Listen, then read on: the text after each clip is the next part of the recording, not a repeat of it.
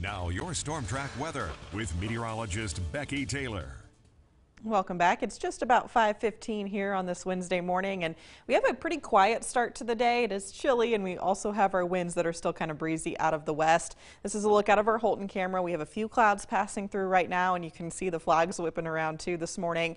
So that wind is making it feel colder outside currently, and that's going to be the case through the day today, lasting into tomorrow as well until we can get a little warm up in here by Friday. But we're at 35 degrees currently in Topeka, feeling like 28 with our winds out of the west at 9 miles per hour. Topeka incidentally has one of the warmer wind chills right now. It does feel like we're in the teens and 20s throughout a large portion of northeast Kansas this morning. So wind speeds are about 10 to almost 15 miles per hour out of the west and northwest this morning, and that's about where they'll stay today. At the most, we'll see them about 15 miles per hour with some stronger gusts around 20 or so. That's going to last through this afternoon into this evening, and we'll eventually see the wind continuing through the daytime tomorrow. So it does back off at night just a little bit, but by the time we get to the daytime tomorrow, probably on the order of about 15 miles per hour. So again, current temperatures, we've got low to mid 30s to the east, 35 in Lawrence. We're at 33 in Hiawatha, where the cloud cover is a little bit thicker this morning, 29 in Emporia, 28 degrees at Manhattan, and we're at 27 at Clay Center. Later on today, we'll have temperatures climbing up into the upper 30s to low 40s. This is pretty spot on for where we should be for this time of the year, and we may climb up into the middle 40s the further south and east that you get. Later on tonight, dropping back into the upper 20s to low 30s again, and very similar numbers expected for tomorrow.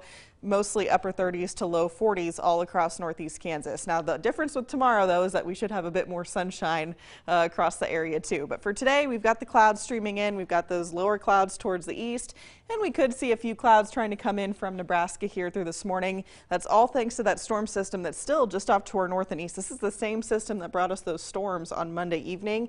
So that's going to continue to rotate around, throwing us some clouds as it does so, and we've got that cooler air coming in on the backside of it. Still producing some severe weather down throughout the Mississippi Valley today.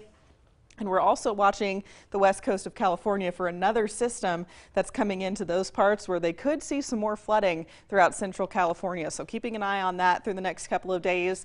Future track starts at 7 a.m. this morning. Cloud cover kind of rotating through times through the daytime. Otherwise, we should see some sun here and there too.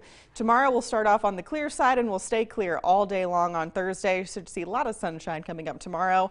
A few clouds working their way in for Friday, and we'll start to see those increasing even more for Friday evening ahead of our next system.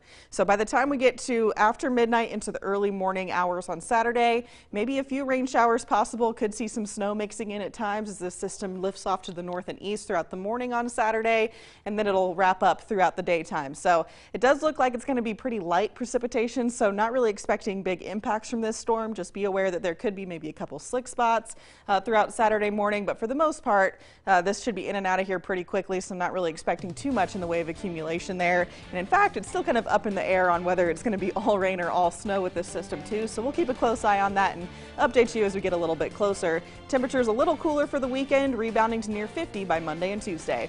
Stay with us. We'll be right back after the break.